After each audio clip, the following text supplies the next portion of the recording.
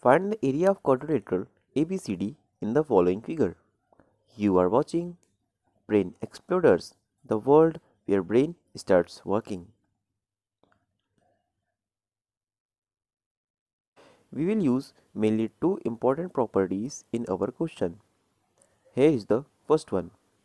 If two sides of a triangle are given x and y and angle between them is theta, then area of triangle is equal to half xy sin theta.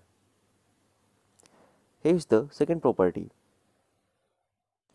If a chord of a circle subtend two different angles on the same side on any 2 points of the same circle, then both of these angles are equal.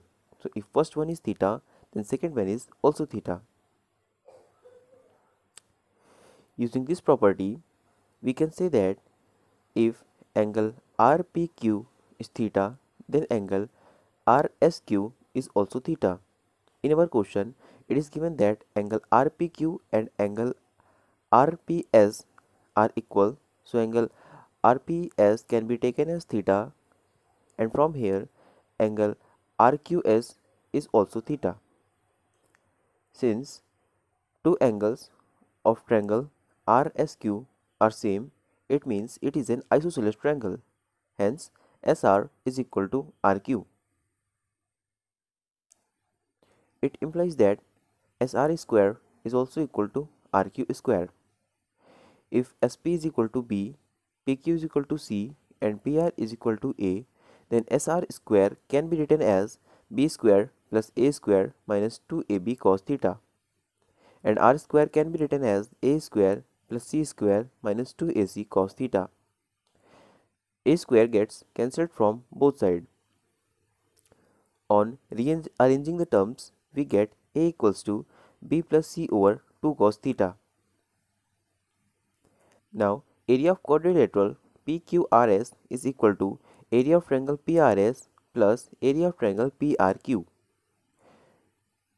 We can write area of triangle PRS equals to half AB sin theta and area of triangle PRQ equals to half AC sin theta.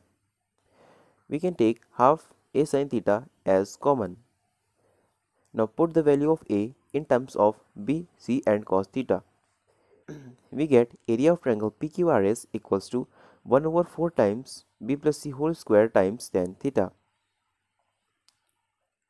In the given question, B is equal to 10 centimeters, C is equal to 6 centimeters and theta is equal to 30 degrees.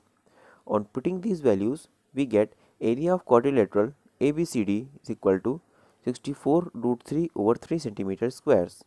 This was our solution. Let's move to our another question.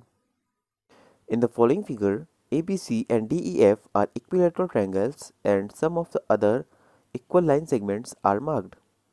Find the ratio of area A2 and A1. Try this question and send us your solution, and if you have any question like this, then please share with us.